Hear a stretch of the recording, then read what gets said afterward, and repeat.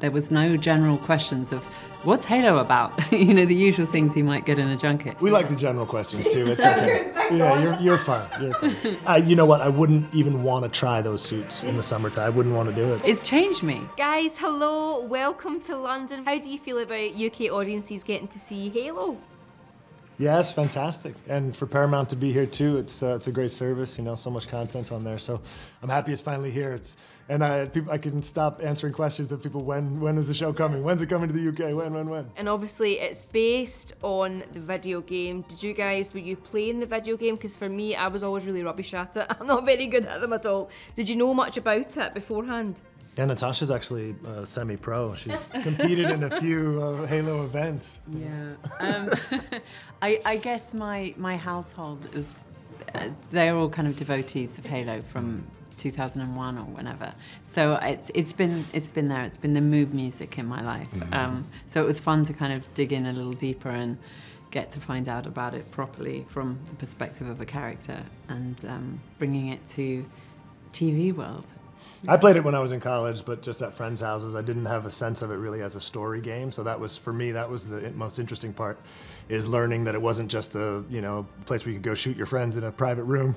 It was actually this really well drawn out and in-depth story over the course of all the mainline games, but then, of course, all the media outside as well that's been released for the past 20 years on it. It's just a very, very rich and deep mythology and lore. And the fans of the video game are so dedicated. So did you feel the pressure of making this a series with them in mind? You know, I was pretty ignorant of that particular world when we started out, which was probably a good thing. So I felt we had a lot of creative freedom and we weren't trying to duplicate a video game, we were trying to make a TV show. So I think what was interesting was then seeing how incredibly dedicated and committed and devotional the following had been. That was a real eye-opener. And also the level of, even the journalists within those gaming communities, they're so erudite and smart and specific in their questioning, and I ended up, really enjoying the junket in Austin. Yeah, South by Southwest. Wasn't it? It was just great. It was so specific. Yeah. Everyone had done their homework. There was no general questions of, what's Halo about? You know, the usual things you might get in a junket. So I really appreciated a lot of the feedback that we got. Well, I'm not as knowledgeable, so I'm sorry if my questions aren't as good. No, it's, I just mean you're on the hot spot with it. We like the general questions too, it's okay. Thank God. You're fine, you're fine. And you obviously play a Spartan. That suit looks so hot and heavy. How hard is it filming in those? Yeah, it's tough. I think tomorrow I'm going to FBFX, makes the suits here in London. It's a house that makes a lot of special effects wardrobe for film and TV.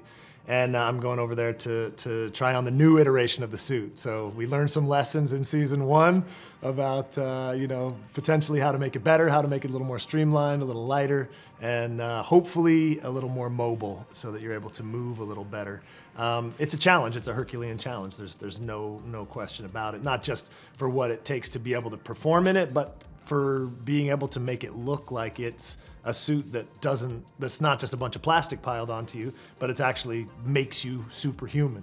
And so the challenge of shooting it in a way that feels like that makes it feel authentically aiding to your process, and to get your, you know, performance ability in your body to a place where you can create a look that feels powerful and fast and all of those things.